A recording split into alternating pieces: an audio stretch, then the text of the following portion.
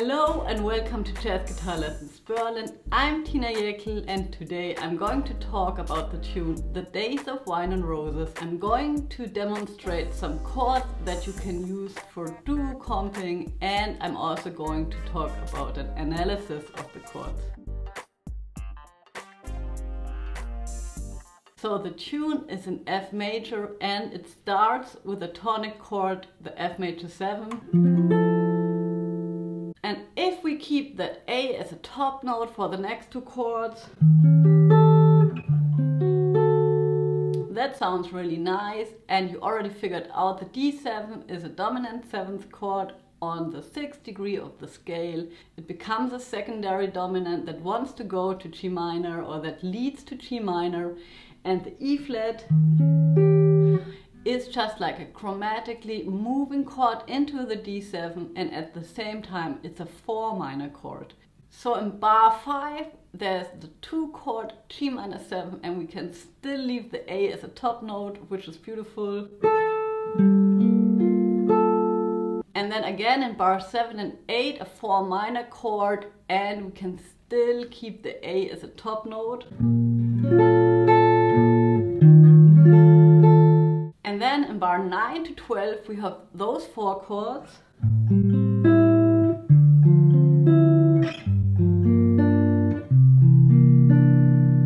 So the A minor 7 replaces the 1 chord. It's a good idea to play like really a tonic sound over that chord. And then the D minor 7, 6 chord, 2, 5. So you can handle those 4 bars just like a 1, 6, 2, 5 in F major. So the next 3 chords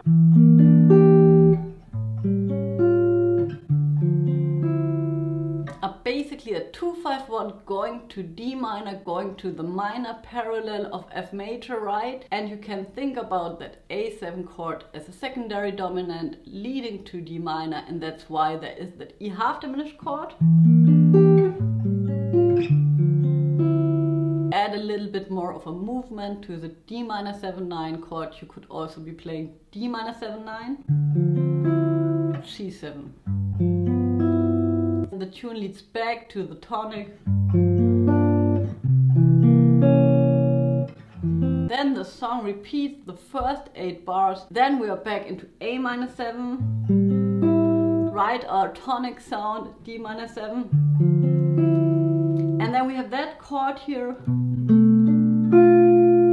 which is a B minor 7 flat 5 chord. So we could think about it as a raised 4 chord. So this would be F major. And on the raised 4, we would have that half diminished chord, right? Going to another secondary dominant. Back to the A minor 7, which is again substituting for the 1 chord.